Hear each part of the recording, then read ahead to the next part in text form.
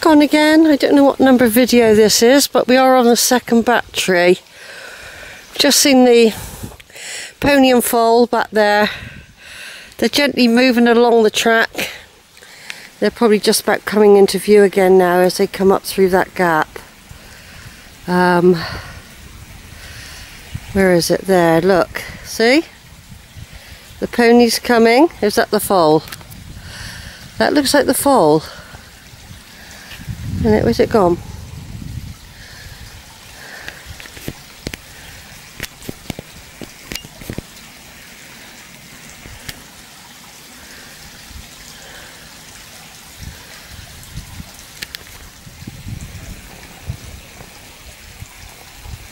It's there somewhere. It's over there somewhere. That's gone into the bushes again. Oh, and the mother's coming as well. They're both coming, they're both following me. Gone into the shade. Moved quite a lot actually. Should be up by me in a minute. So walk quicker than I do.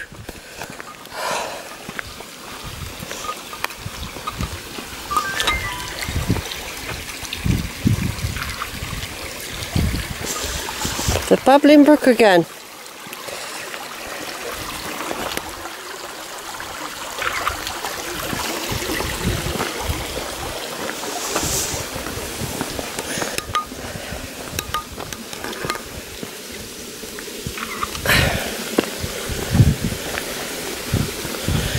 It's beautiful, this it. At least I've got the videos. I know the time will come. I don't know when, or maybe I'll still be walking here in 20 years. I don't know. I'll be 92 then. What's the chance of that, do you reckon?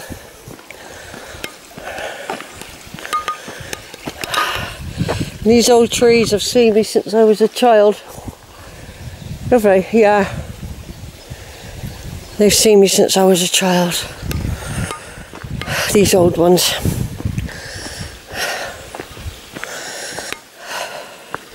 I'm glad I done Holford today. It wasn't too busy. And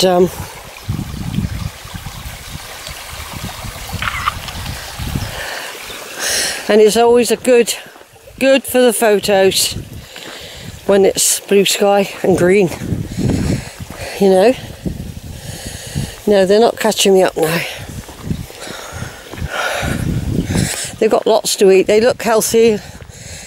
Healthy foal. She'll take it back to the main herd, I expect, once it's a little bit more strong on its feet.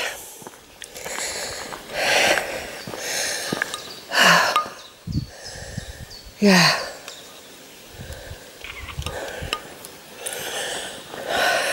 This log we're coming up to now, Georgia and I have stopped here. We've stopped here, me and Georgia, and in the past, because when we lived at Barrow, I still used to come out here, and Georgia came with me several times. I introduced her to it. She wanted to come.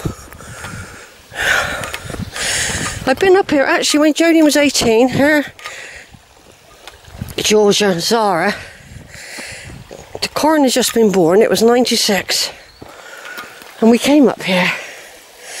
And we were all happy together. It was lovely. Happy, talking, chatting together like real family. How life changes people. That was 96.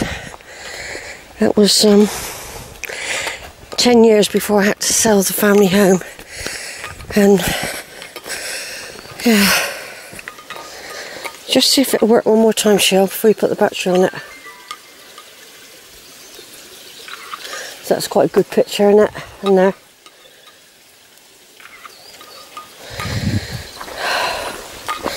Now give it a rest, and we'll put the battery charger on it while it's having a rest. Right, turn off a minute. Turn off. Right, we really are getting to the stage now where we say goodbye to Holford.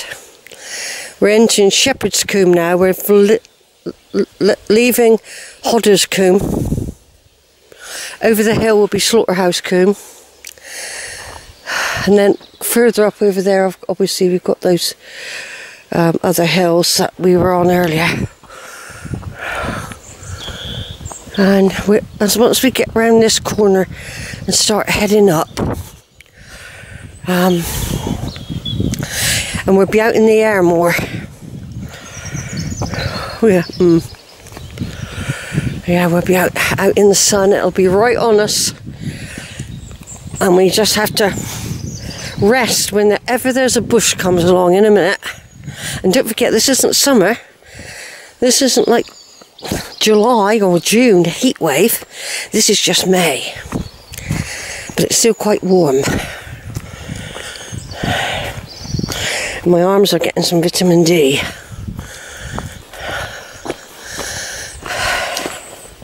And of course up there, we looked down here earlier. I think that's what they call Lady's Edge up there.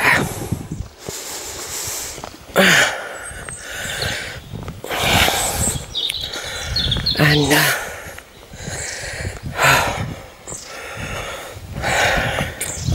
I'm just videoing it, but you never know. You never know. What do you mean by that, Sheila? I mean, how do I know when I'm coming out again? Put it that way. Well, hopefully a couple more times this year go. Yeah, hopefully. On an earlier bus so I can do other parts like Smith's Combe and Old Foxton House. I'm not too worried about missing Old Foxton House. I can't imagine they've done a lot since last year. I've got some really good footage of that place anyway.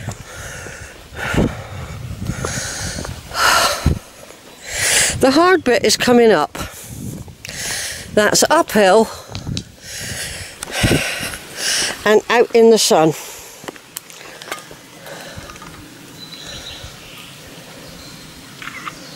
Oh, it took itself. That's uphill and out in the sun.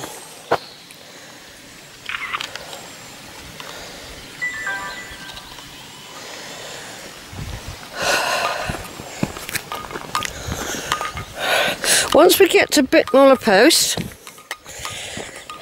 which is a junction point for lots of walks and a meeting place, it's all downhill. Okay, it's all downhill.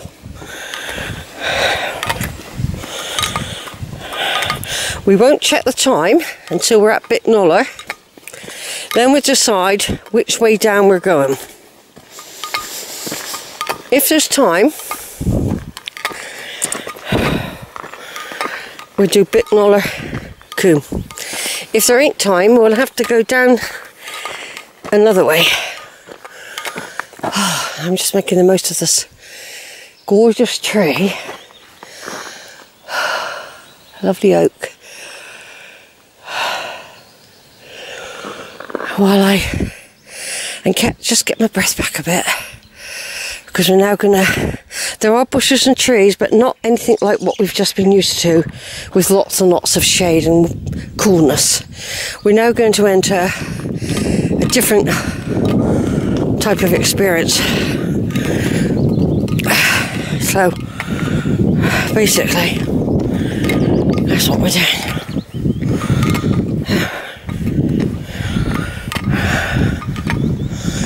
And there's the hills up there.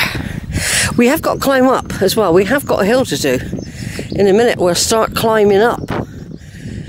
So, not right up. We'll be climbing in and round in a combe. But we still got to go up. If you see what I mean.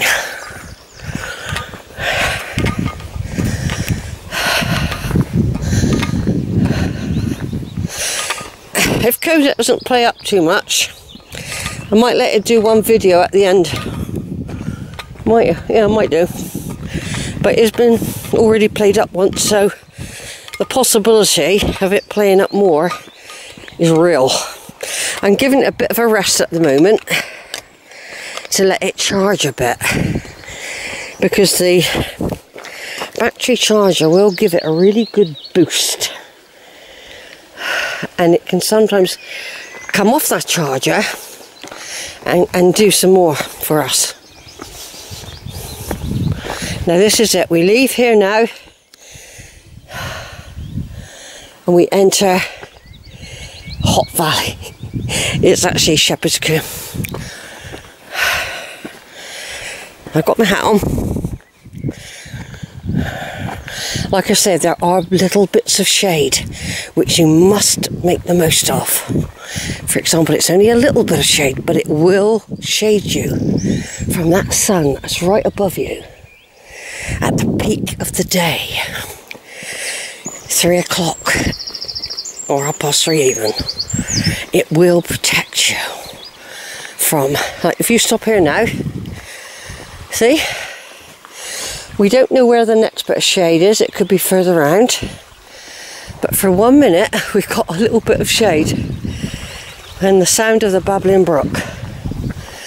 Right, what I'm going to do now, I'm going to turn off until we get further up. I'm going to turn off unless I see the deer, okay? And then I'll go on again just before Bicknoller Post. Over and